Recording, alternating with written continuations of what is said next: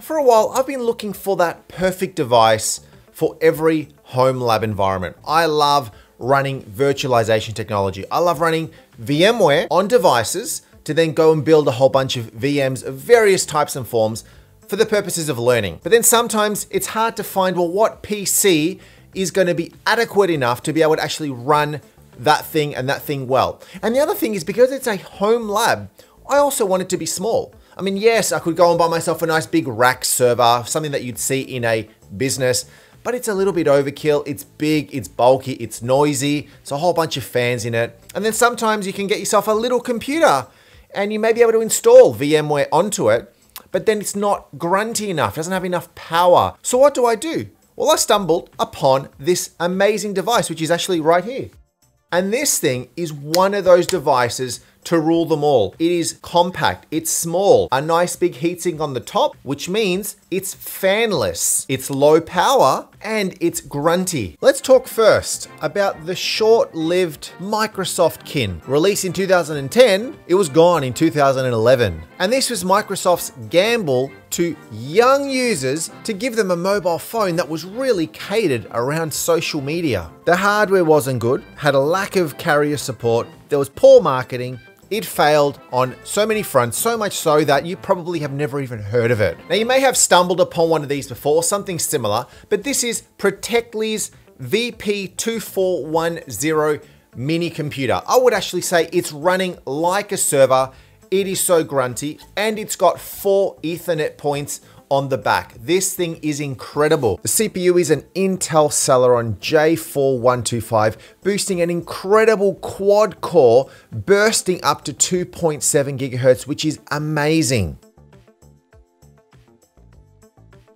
My module here came with 16 gig of RAM. It came with an M2 SSD SATA drive, which was a 480 gig. And I also got an additional 1 terabyte SSD installed. And because I'm going to be using this for VMware, I can build a whole pool of VMs right on here. Hey, and also, I know that you love this channel because a lot of you tell me that you like this channel, but then also a lot of you are not subscribed. So please do click on that button, subscribe, click on the bell. We want to hack that system so that you ensure that you do get my content and you don't miss out on anything. So click on the button and on the bell. Now, the one thing that I also love about this one is I picked the one that came with TPM, which is the Trusted Platform Module. And what this really does, it's almost like a little handler for security. And you store all of your keys, you store all of your security directly on that physical chip. Now, there is also software-based TPM. There's also TPM that goes onto other parts of the motherboard, but having a dedicated chip for that thing protects your computer, protects your security from unauthorized access. It comes with built-in Wi-Fi. And look at that, 4 1 gigabit Ethernet points. I mean, that is brilliant. I mean, I love that this is a all-in-one device. This thing has everything that I need. So what I'm gonna do is I'm gonna install VMware onto it. Now, VMware, of course, being a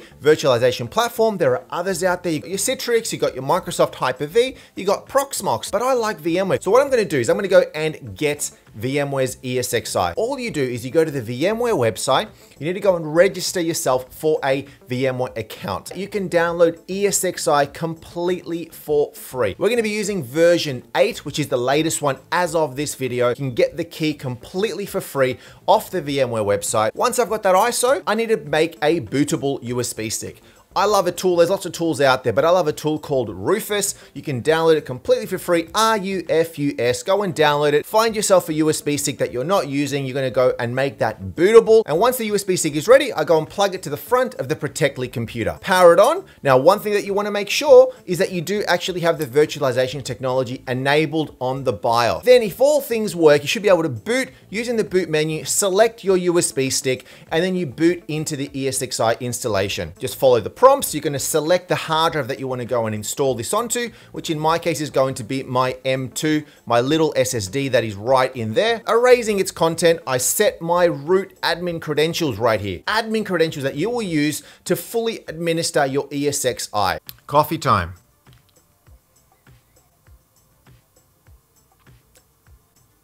Good coffee. After your coffee break, it'll then be done. You then boot in, push F2 on your keyboard. First thing is go and set a static IP. Set a static IP. I like to also disable IP version 6, and then I reboot the thing and I'm ready to go. You want to be building lots of virtual machines. You want to be building maybe virtual switches. And because you've got 4 points, you can install 1, 2, 3, or 4. Sometimes it's nice to actually have more than one Ethernet point for redundancy, for high availability. You then open up a web browser and then you point to the IP that you actually set. Let's show you on the computer. We're just going to log in with those root credentials that we set up originally. And then once you're logged in, you're presented with the home screen of our ESXi, showing you the model, the make of the computer, and all of the specs of the computer. So you can see exactly the CPU, how much RAM you've got. You can see the networking configuration. You can see the IP address right there of 108. And you'll also notice that our ESXi is running in evaluation mode, which means that you're going to have to license it. After 57 days, it's going to stop working. You can get a free key completely for free off the VMware website, the place where you go and register. You throw it into here,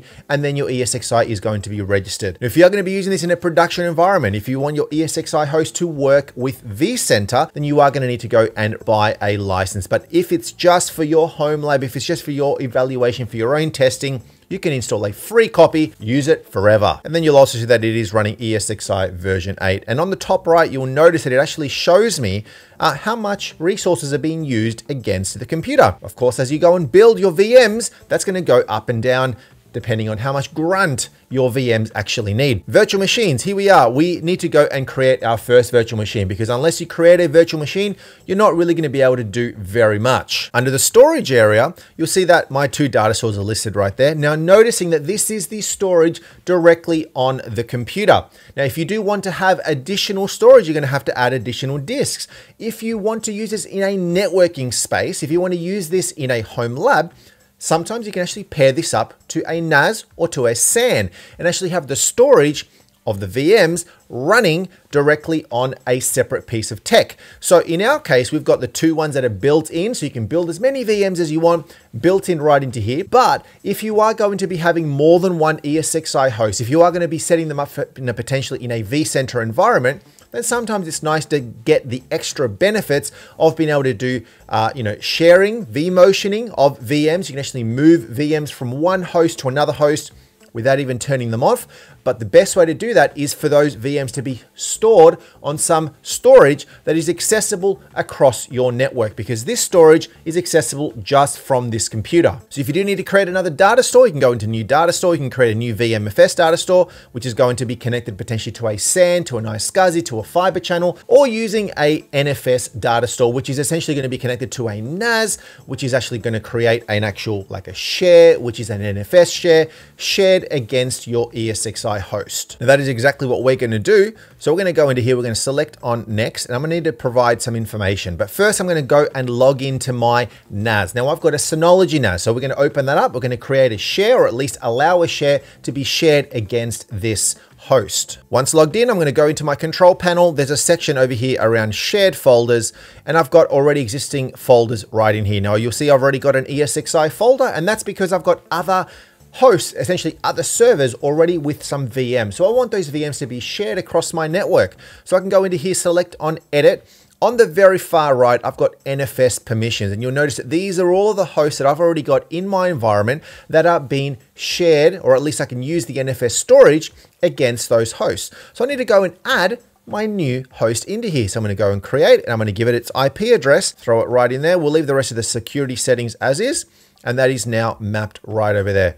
You notice that my mount path is right over here. So that's what I'm going to actually go and mount this to. So I'm just going to go and do a copy of that and select save, and that is now ready to go. Back on my new host, I'm going to give my data store a relevant name. So I'm going to actually call it's an Aguero NAS. The IP address of my NAS is like so. That's of course my internal IP.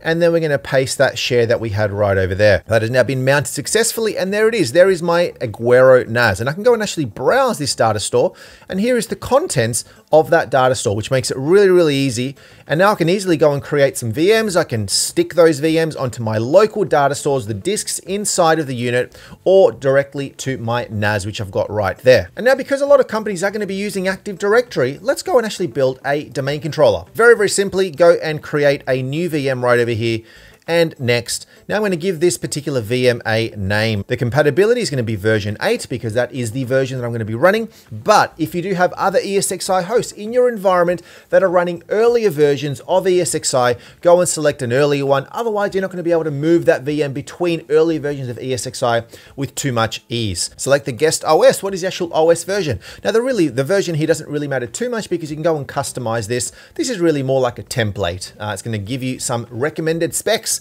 So I'm going to go and select the latest one, which is 2019, even though I'm going to be building a 2022 server. We're going to select on next. And because my Protectli device has a whole bunch of storage built right in the box, and because I'm not going to be moving my VM to another host, I'm going to actually go and stick it directly on the storage that is on my Protectli itself. Select next. It's automatically assigned a CPU. It's automatically assigned some RAM. So we are good to go right there. What we will do, however, is in our CD area, I'm going to actually go and point my device to an ISO. And of course, what is an ISO? Well, it's an image file. It's a compressed image file of a full operating system. Now, in my case, I've already gone and downloaded our Windows Server 2022 ISO off the Microsoft website. You can freely use it for half a year, which is really, really nice. So I'm going to go and select Data Store ISO. Now I know that all of my ISOs sit on my NAS. So I'm going to go and point to my NAS, which we recently connected. Remember, this is an NFS NAS, and I'm going to go ISO right in here. And here are all of the ISOs that I've got loaded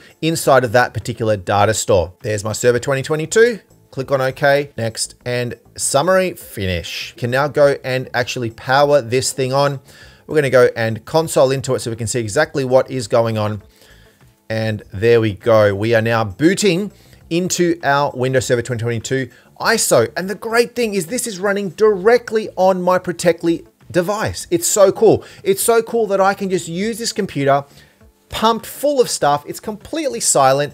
And now I'm going to actually run Active Directory right on it. I'm not going to go through these specifics. This is just installing Windows. You should be an expert at just clicking next, next, next, and finish. Automatically found my 90 gig. Now this is of course pointing to the local storage on my device, and there you go. Now go make yourself a coffee and we'll check back once we're ready. Long coffee break, but what I was doing while I was waiting, I actually went and created a couple of other VMs, a Kali Linux VM and a CentOS OS VM. Both flavors of Linux. I'm gonna go and power both of these things on, but let's go and have a look at the console, and here it is, booting up. Let's go and open up this one. Here's our 2 additional VMs, good to go. And then at the same time, I can go and console in to my DC, which is now ready to go. Also, let's go and set up a very, very complex password for our domain controller. Well, it's not a domain controller yet, it's still a Windows Server. We'll set up the domain controller shortly. And look at that, while that's loading, here's our Kali Linux. You want to learn a little bit about password attacks. You want to do some wireless attacks. You want to do some reverse engineering. And in our CentOS, go into our File Explorer, and there you go. Everything is ready to go right in there. Now that your Windows Server is ready to go, there's a few things that you probably should do before you set it up as a domain controller. One, is give it a proper IP address. Give it an IP address that never changes. And 2, give it a proper name. Don't just leave it as this win-0136. Give it a proper name. Once that is done, we then go and set up the DC. Under our server manager, we're going to go and add new roles and features. We're going to click on next. We're going to see our DC right over there. And now we're going to click on this second one here, Active Directory Domain Services. We're going to tick on that. We're going to install all of the services that are needed to actually get your DC up and running. Do you want a Active Directory Azure space? Well, you could do that separately, as it says right there. We're going to do that later on. And we're going to say restart just in case this server needs to reboot. Now that I've got the roles done, I'm going to go and promote this. I'm going to go in here and select promote, because all I've done is I just installed the roles and the services, but now I actually need to go and make it, convert it into a domain controller. We're going to go and add a brand new forest. Of course, your forest being your top level, and then all of your domains sit within your parent forest. Let's give it a meaningful name.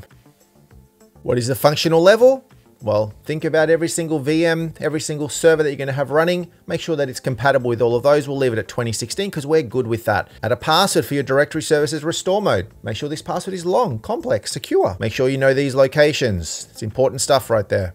Summary of what's going on. We're happy with all of that. And here it begins, doing some prerequisite checks against our new domain controller. And then we click on install. We're good to go. You've done a few reboots. I should now be able to go into our start menu, and I've got a few additional little things under our admin section.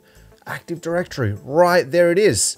Users, computers, there's my new Protectli domain. You now start to go and populate and build your domain. Go and create your computers, your users, connect them to your new domain that you've just set up as this VM running on ESXi, running on this awesome Protectli computer. So if you want to grab one of these, down below in the link, I've got a link directly to this product. You got to grab one. I'll tell you, it is brilliant. It is nice. It looks good. It's got no fans. It's low power. And it packs a punch. And also check out some of my other videos. We need to ensure that we are on top of that YouTube algorithm. We want you to make sure that you don't miss any of my videos. So click on that notification bell so you don't miss out on anything. Stay tuned as well for my next video. We continue talking about all things tech. We'll see you next time.